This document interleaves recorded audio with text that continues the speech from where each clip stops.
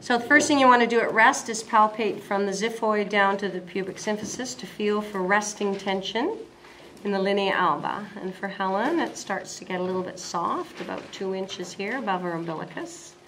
And here it's quite soft. And it stays soft, so it's about that big. Okay.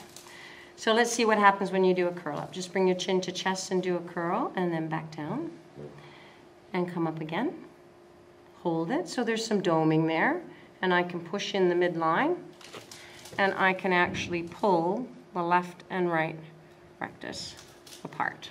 Okay. Now there's tension in it. There's tension in the back, but it's kind of hanging like a hammock. Down you go. So it's not really getting, they're not really getting good force closure. Okay. So EO, IO, TA, lift and separate. That's a nice fascial line. EO, IO, TA, lift and separate. It's a little bit wider, but it's still pretty good. EO, IO, TA, and that's really nice. So right in here, I'd be very interested if she can generate tension. So I'm going to assess EO, IO, TA, and pull. Fingers up here to make sure to see if she's getting any external oblique activation before her transversus.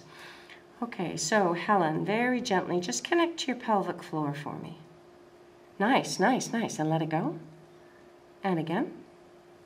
And let it go. So I feel my thumbs get drawn apart. So I feel that she's got a good activation. So once again, connect. Keep that connection. And now lift your head up off the pillow. And back down. Okay. Connect again. Yeah. Keep that. And curl. That's better. That's better. Now keep coming up. That's it, that's it, that's what I want, that's what I want. Now, the tension is more superficial now, and there's less spring of her rectus apart. Okay? And back down. So that's a very functional diastasis.